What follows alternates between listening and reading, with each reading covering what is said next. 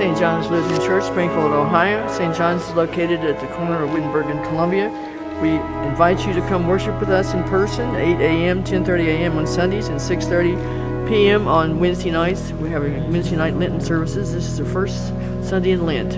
We'll begin our service with confession like we always do, and this is the service of the Word, not the service of the not Holy Communion Sunday, but this is service of the Word. We're honoring the Bible. Jesus comes to us through the Word and through sacrament of the altar. Good morning, and welcome to our worship service this morning as we celebrate the first Sunday in Lent. We begin our Lent season, which of course began Wednesday with Ash Wednesday. Being a non-communion Sunday, we use the service of the Word, which begins on page 211 in the front of your worship book. So I invite you to turn to page 211 and invite those who can do so without difficulty to please stand.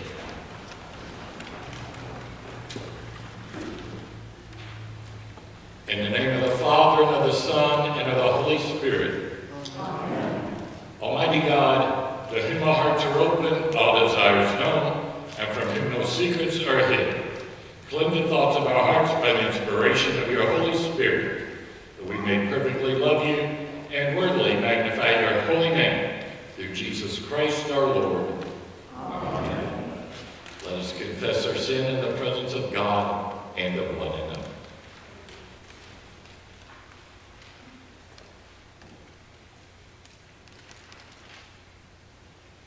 Most merciful God, we confess that we are captive to sin and cannot free ourselves.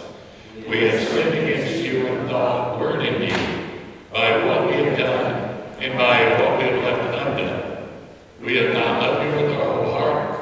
We have not loved our neighbors as ourselves.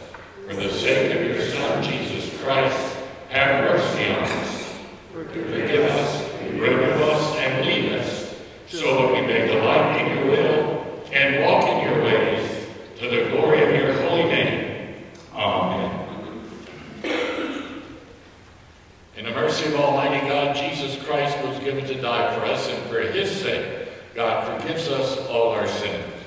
As a called and ordained minister of the Church of Christ and made in authority, I therefore declare to you the entire forgiveness of all your sins, in the name of the Father, and of the Son, and of the Holy Spirit.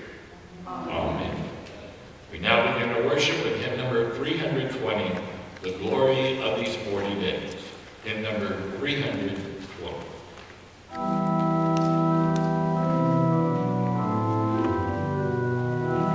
This is a very old hymn.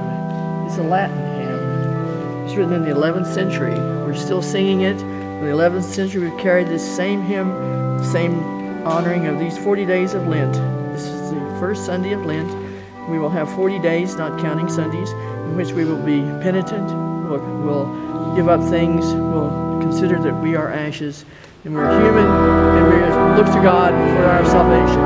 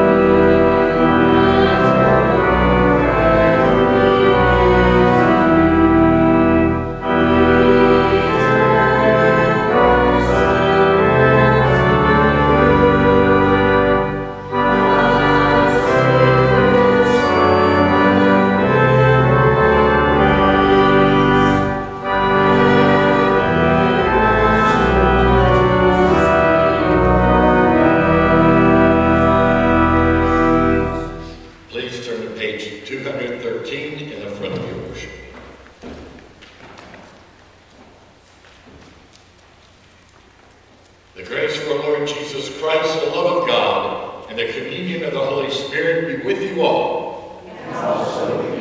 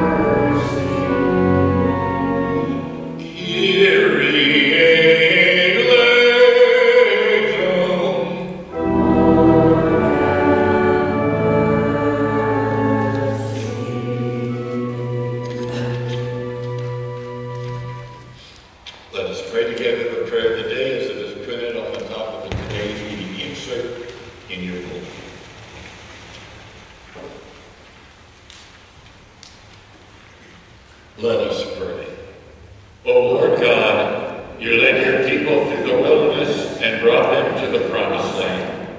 Guide us now, so that following your Son, we may walk safely through the wilderness of this world toward the light you alone can give, through Jesus Christ, our Savior and Lord, who lives and reigns with you in the Holy Spirit, one God, now and forever. Amen. You may be seated as we listen to the reading of God's Word.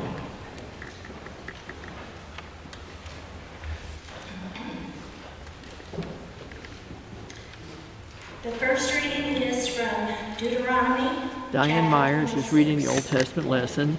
This has to do with the wilderness and the temptation of Jesus in the wilderness. As an inheritance to possess, and you possess it and settle in it, you shall take some of the first of all the fruit of the ground, which your harvest from the land that the Lord your God has given you, and shall put it in a basket, and go to the place that the Lord your God will choose as a dwelling for his name. You shall go to the priest who is in office at that time and say to him, Today I declare to the Lord your God that I have come into the land that the Lord swore to our ancestors to give us. When the priest takes the basket from your hand and sets it down before the altar of the Lord your God, you shall make this response before the Lord your God.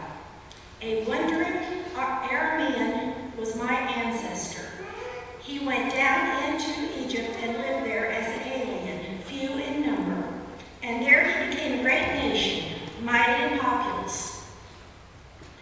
When the Egyptians treated us harshly and afflicted us by imposing hard labor on us, we cried to the Lord, the God of our ancestors. The Lord heard our voice and saw our affliction, our toil, and our oppression. The Lord brought us out of Egypt with a mighty hand and an outstretched arm, with a terrifying display of power and with signs and wonders. And he brought us into this place and gave us this land, a land flowing with milk and honey. So now I bring the first of the fruit of the ground that you, O Lord, have given me.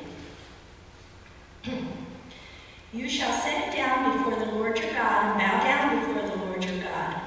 Then you, together with the reside among you shall celebrate with all the bounty that the Lord your God has given to you and to your house. The word of the Lord. Thanks be to God.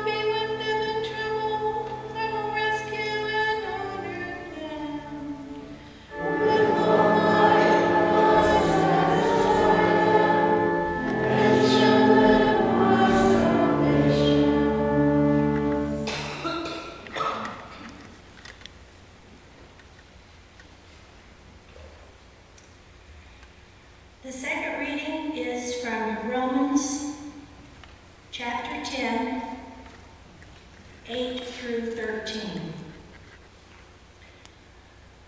The word is near you, on your lips and in your heart. That is the word of faith that we proclaim. Because if you confess with your lips that Jesus is Lord and believe in your heart that God raised him from the dead, you will be saved. For one believes with the heart and so is justified, and one confesses with the mouth and so is saved. The scripture says, no one who believes in him will be put to shame, for there is no distinction between Jew and Greek. The same Lord is Lord of all and is generous to all who call on him. For everyone who calls on the name of the Lord shall be saved. Word of God, word of life. Thanks be to God.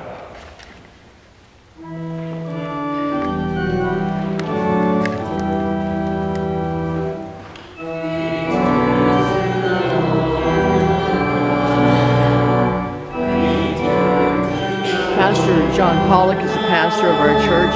He will be reading the gospel. We honor the gospel very much for standing in honor of Jesus' words in the gospel. Pastor Pollock will now read the gospel to us. It's about Jesus and his temptation in the wilderness.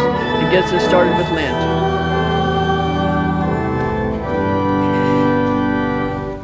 The Holy Gospel according to St. Luke, the 4th chapter. Glory to you, Lord. Jesus, full of the Holy Spirit, returned from the Jordan and was led by the Spirit into the wilderness, where for 40 days he was tempted by the devil.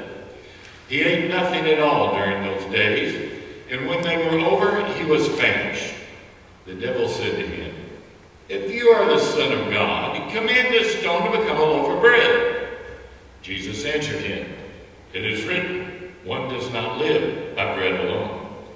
Then the devil led him up and showed him in an instant all the kingdoms of the world. And the devil said to him, "To you I will give their glory and all this authority, for it has been given over to me, and I will give it to anyone I please. If you then will worship me, it will all be yours." Jesus answered him, "It is written, worship the Lord your God and serve him only." Then the devil took him to Jerusalem and placed him on the pinnacle of the temple, saying to him, "If you are the Son of God, throw yourself down from here, for it is written, he will command his angels concerning you to protect you, and on their hands they will bear you up, so that you will not dash your foot against a stone. Jesus answered him, it is said, do not put the Lord your God to the test. When the devil had finished every test, he departed from him until an opportune time. The gospel of our Lord.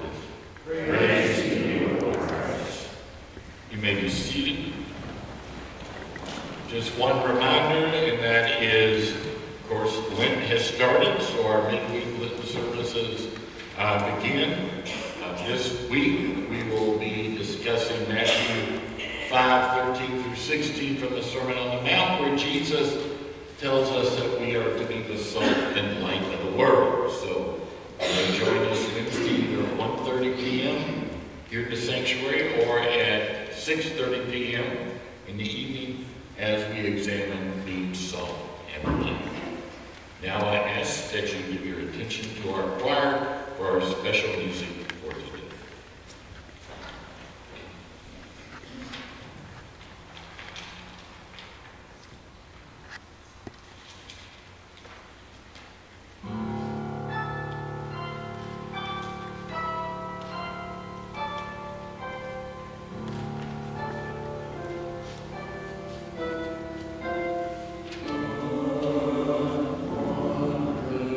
Love is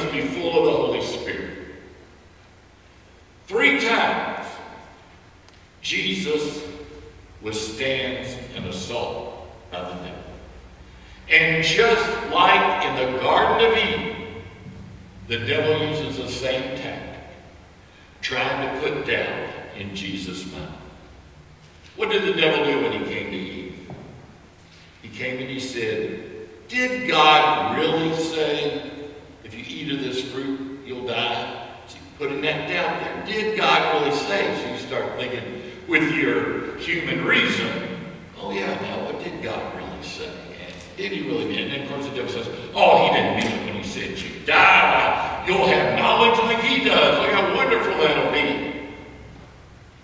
But it's that doubt then that made Adam and Eve disobey God.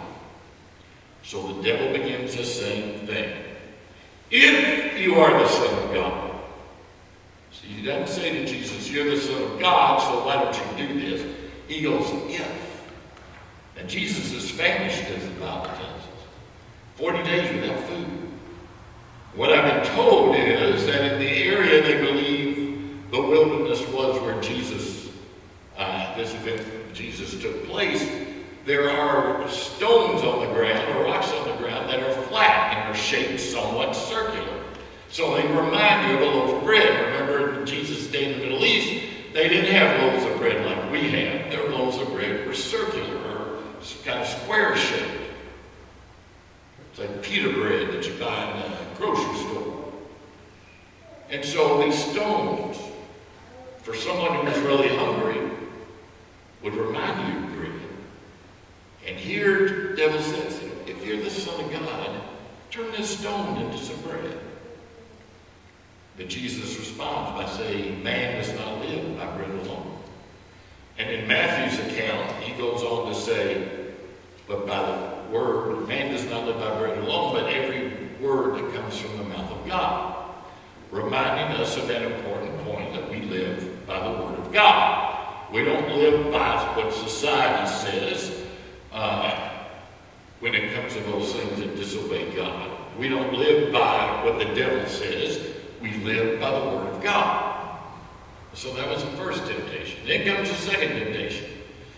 To you I will give this authority. Well, he showed him all the kingdoms of the world and said, to you I will give this authority and their glory, for it has been delivered to me, and I give it to whom I will.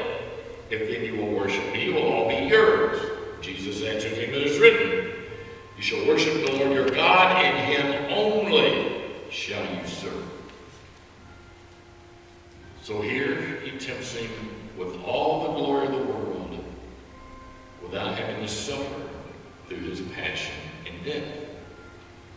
Oftentimes the question is asked, well, why is someone like a Nero, or a Domitian, or a Diocletian, or a Genghis Khan, or Attila the Hun, a Hitler, a Stalin, a Pol Pot, a Ho Chi Minh, a Mao Zedong, a Pol Pot, Kim Jong-un, whatever his name is in North Korea.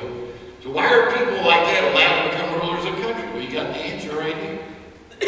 Because the devil has the authority over kingdoms. And he can place to whom he wants in their power.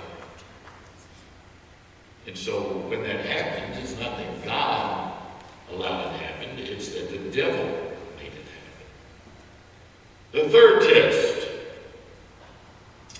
If you are the Son of God, throw yourself down from here.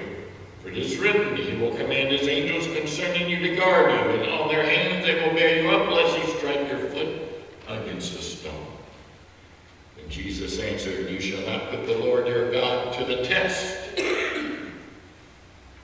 Another important lesson we learn in these three attempts of trying to make Jesus disobey his Father is that we must remember that just because somebody quotes Scripture, it does not mean that they are correct or that they're even a godly person.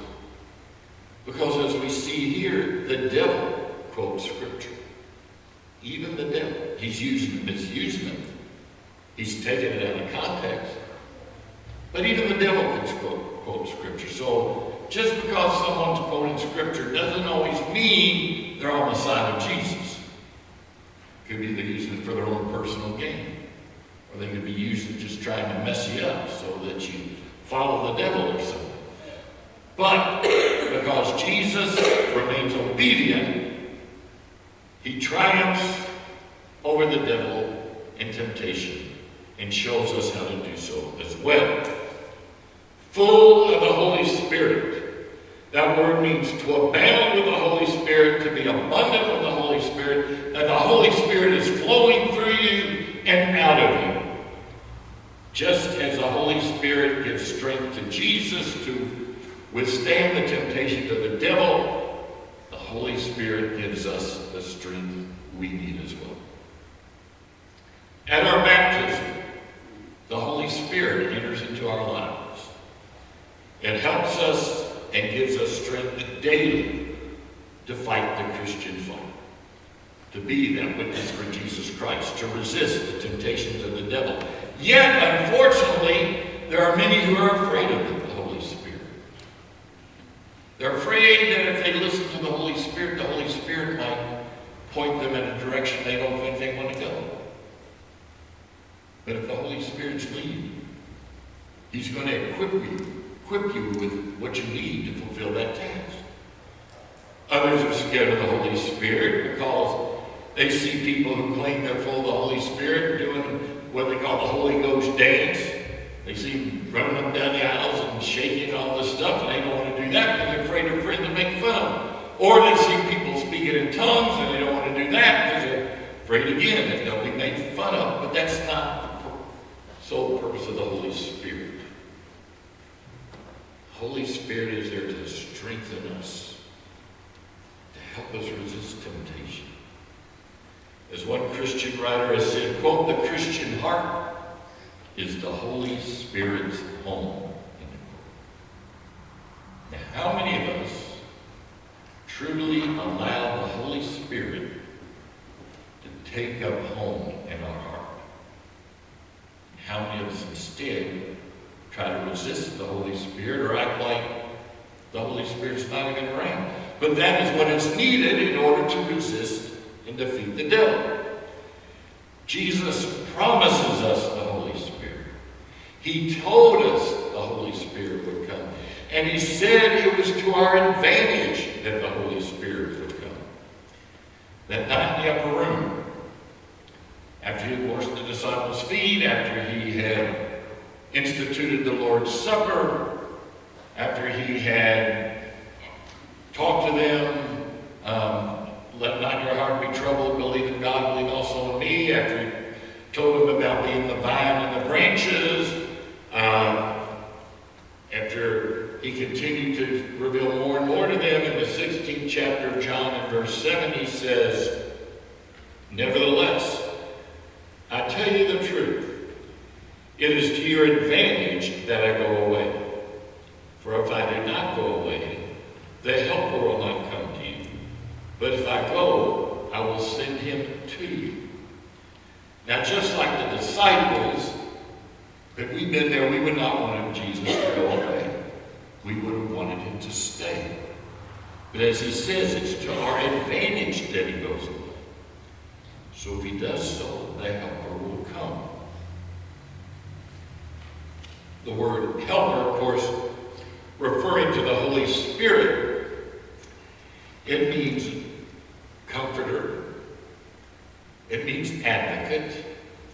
It means one who stands beside us and helps us. It's one who gives us what to say in time of trouble. The word advocate comes from the judicial system. An advocate was one who advocated for the defendant, who advocated their innocence, advocated in their favor.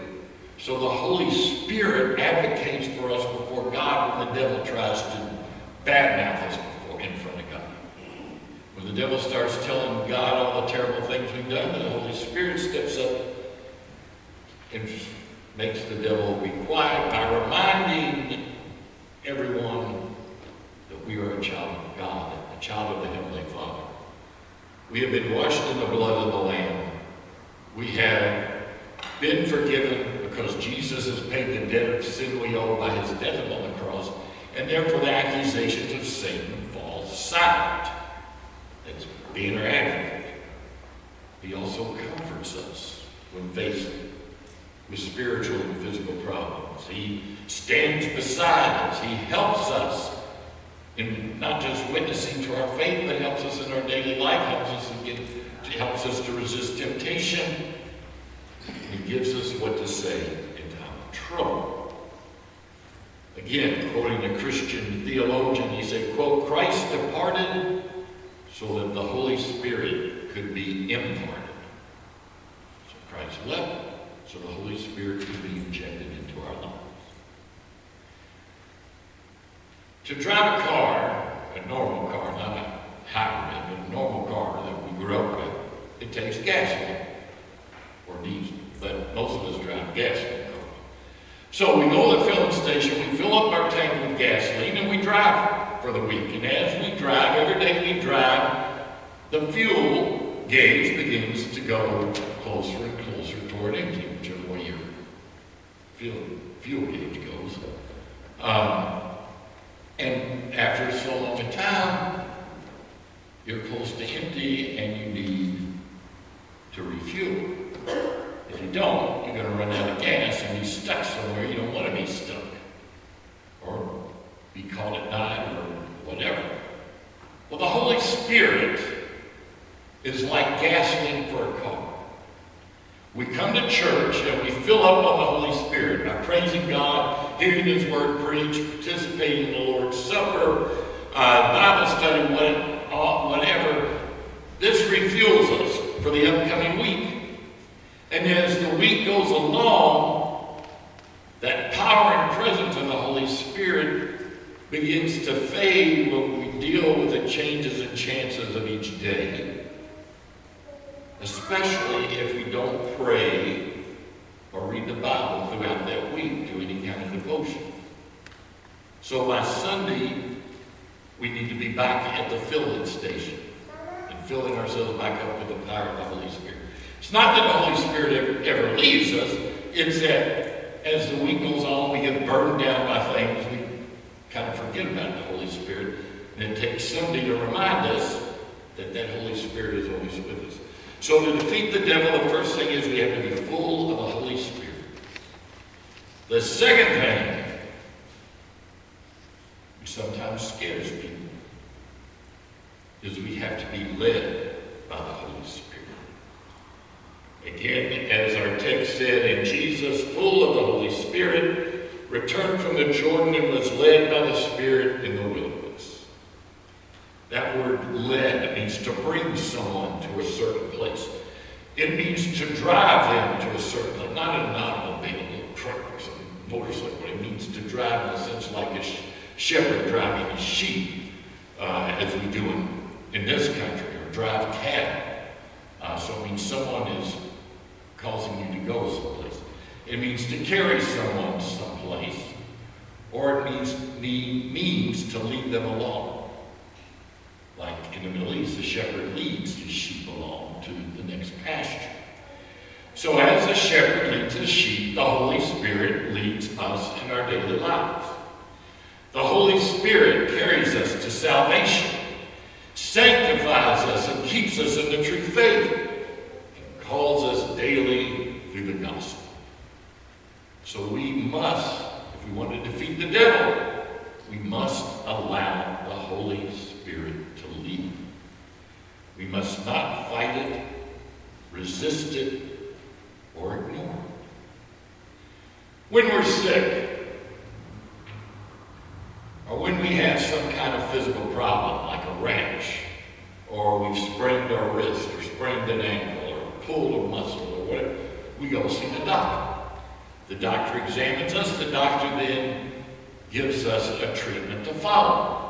If we're sick, probably gives us a prescription of some kind of antibiotic to take. If they don't give us a shot, which doctors don't seem to give out shots when you're sick like they do as a kid. It seemed like when I was a kid, every time I was sick, I got a shot. And so I tried to ignore or deny I was sick when I was sick because I didn't want another shot. But today, it's more oral antibiotics. Well, if we want to be cured of our condition, whether it's sickness or a sprained limb or a rash or whatever it is, if we want to be healed, we have to follow the doctor's orders. But if we ignore the doctor's orders and we don't do what the doctor tells then we can't be surprised when we're still sick, or that sprain is still killing us, or that rash won't go away, or whatever. It's just like when you have certain types of surgery, you have to have rehabilitation. If you don't go to rehab, then that limb, that shoulder, or knee, or hip, or whatever, is not going to be back functioning like it was because you ignored the instructions you were given. That's the way it is with the Holy Spirit. The Holy Spirit directs us. If we ignore His directions, then we shouldn't be surprised when we find ourselves in a mess because we've fallen into a temptation the Holy Spirit tried to prevent us from falling into. The Holy Spirit is our spiritual doctor. The Holy Spirit is sent by Jesus Christ Himself to give us what we need to face daily life. On our own, we have no chance of resisting temptation. On our own, we have no chance to defeat the devil. But with the help of the Holy Spirit, we can drive temptation away. With the help of the Holy Spirit, we can defeat the devil more times than not. Again, yes, there will be a time when the devil wins, when the devil's successful because we all sin and fall short of the Word of God. But relying on the Holy Spirit, we can resist that sin and temptation more often than we think. If you have a camera, or a radio, or a flashlight, or an iPad, or a tablet, or many of these other things that run on batteries, you know that if you turn them on and nothing happens, the battery's dead. The power source is not there. Now with traditional items, we just take off the back and unscrew the end and dump the batteries out and put new batteries in. With things like iPads and tablets and laptops and all that, you have a rechargeable battery, so you just plug in to the wall and to the computer and the battery recharges. Your cell phone the same way. But the thing is, it has a power source. And if that power source is ended, the mechanism won't work. The Holy Spirit is our power source. The Holy Spirit is that power source that keeps us in the true faith. The Holy Spirit is a power source that enables us to go through the trials, the tragedies, and the surprises and mistakes of life. It puts us through the trials, tragedies, and tribulations so that we will remain faithful to Jesus Christ. And remember, as St. Paul tells us, that all things work for the good for those who love the Lord. And so we must be filled and led by the Holy Spirit in order to defeat the devil. The Holy Spirit provides that spiritual power which runs our spiritual lives. I've shared this story with you before, but it bears repeating. Two visitors were at Niagara Falls, and they were admiring the beauty of the Horseshoe Falls and the Bridal Veil. All that water as it comes over and over the falls and crashes down below into the river below. And seeing those people who were brave enough to get on those boats, not get real closer so they get all drenched by the water as it crashes from above. I know when I stood there and watched the falls, for the life of me, could not figure out why anybody would want to get in a barrel and try to go over that thing. Because you could just see how powerful that water is as it went over the falls to the bottom. But anyhow, these two were looking at it, one turned to the other, and he said, "That is the most unused power in the world." To which the other visitor said, "No, my friend," he said, "Niagara Falls is an unused power, but it's not the most unused power in the world. The most unused power in the world is the power of the Holy Spirit." How many difficult situations could we keep ourselves from if we would be led by the Holy Spirit instead of being led by the world? How many times times can we defeat the devil if we only allow ourselves to be full of and led by the Holy Spirit. So to defeat the devil, we must be like Jesus. We must be full of the Holy Spirit and led by the Holy Spirit. For doing so, we can defeat the devil to the glory of God. This is how you defeat the devil. Amen. The peace of God, which passes all understanding, keep your hearts and minds in Christ Jesus. Amen. Let us now sing Precious Lord, Take My Hand, hymn number 773, in the back of your worship. Hymn number 773. This hymn, Precious Lord, Take My Hand, was written by the African-American evangelist, piano player. He played blues piano for Al Capone. Then he was converted and he started playing for Jesus. He played music, hymns and things in honor of Jesus rather than what he was playing before in honor of Satan. He was playing in the gospel and songs when he learned from a telegram that his wife Nettie was dead. A friend was driving him back, and then he learned that his son also was killed. He was mourning her loss when he felt a strange calm come over him, and the words to this beautiful hymn came to him, Precious Lord, Take My Hand, written by Thomas Dorsey in 1932. Thomas Dorsey, not the great band director, but Thomas Dorsey, the African-American evangelist.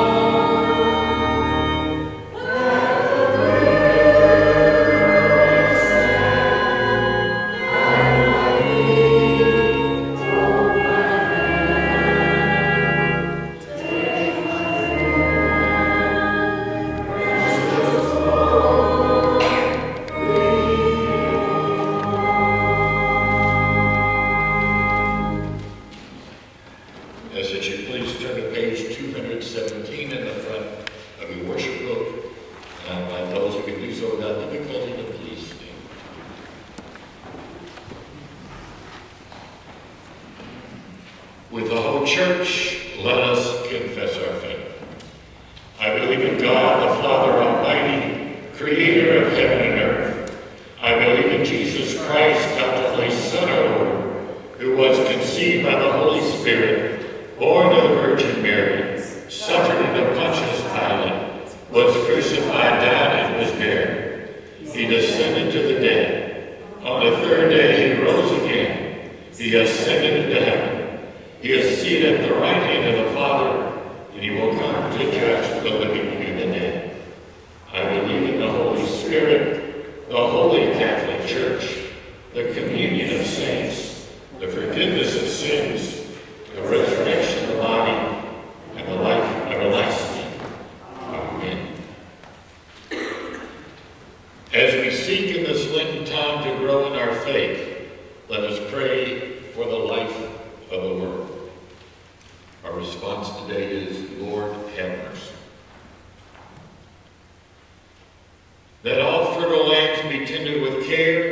crops be successfully planted, and that the coming growing season might yield abundant harvest and all the bounty needed to feed this hungry world, let us pray to the Lord. Lord, have mercy. That the church be strengthened in its 40-day Lent journey, be delivered from all temptations and harm, and be found faithful on the day of Christ's coming. Let us pray to the Lord. Lord, have mercy. That by grace, those preparing for baptism and those who will affirm their baptism may confess with their lips that Jesus is Lord. Let us pray to the Lord. Lord, have mercy.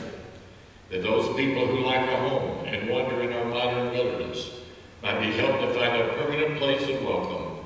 Let us pray to the Lord. Lord, have mercy. That those who are ill or in any need may find comfort and deliverance in the generosity of the Lord of all. Let us pray to the Lord. Lord, have mercy. That this community, through Lent almsgiving, might find joy in returning the first fruits of their labors. Let us pray to the Lord. Lord, have mercy. That the witness of the faithful departed may strengthen us in our journey, and that we be joined with them by the power of our baptism into Christ. Let us pray to the Lord. Lord, have mercy. Grant these prayers, merciful God, and all that we need as we eagerly await the Easter feast through Jesus Christ, our Savior and Lord. Amen. You may be seated.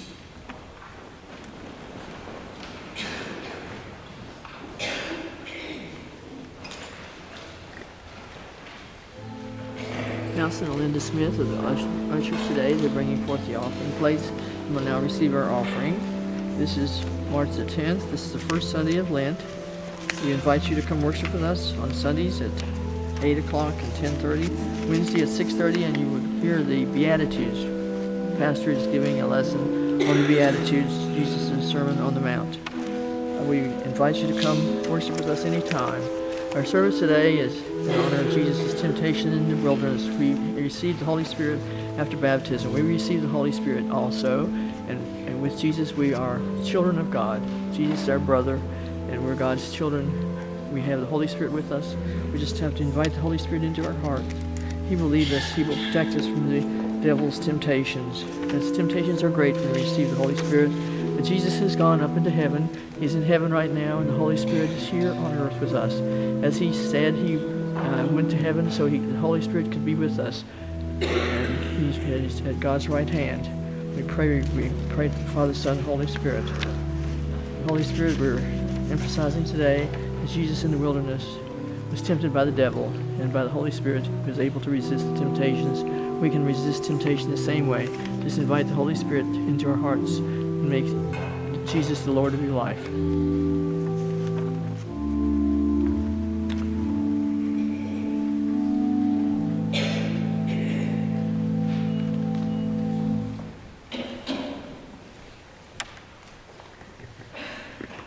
Please turn to page 219, and again, by those who feel that difficulty, please stand.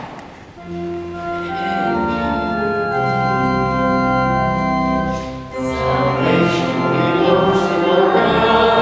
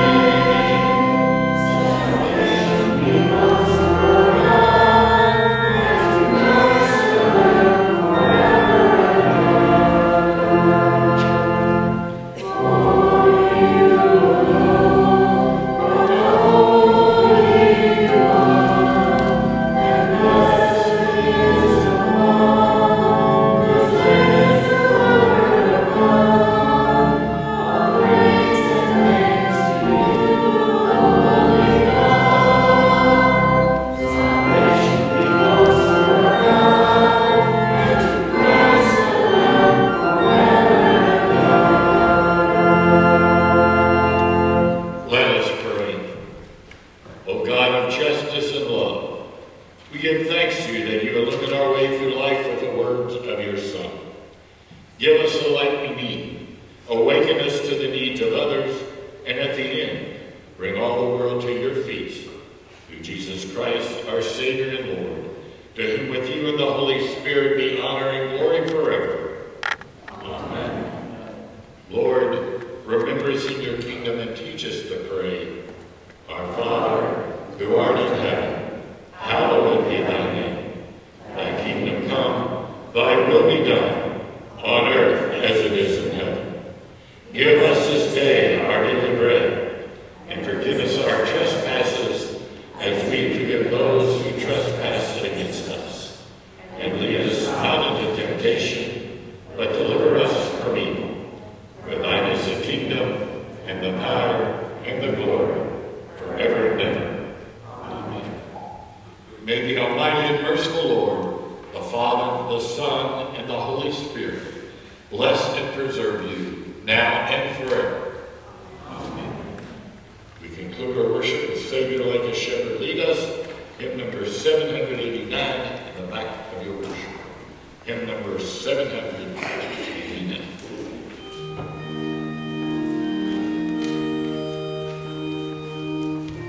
This hymn, of course, is in honor of Jesus and how he's led through the wilderness and how he leads us as a shepherd. This hymn was written by Dorothy A. Thrupp, T-H-R-U-P-P. She lived 1779-1847. Dorothy wrote this in a collection of songs for children. She thought the hymns were too serious. She wanted them to be more lighthearted and easier to sing. And Regan Bradbury agreed with her. He wrote the tune, as the tune would be a more lilting tune, faster, and not so dreary as some of the hymns they had.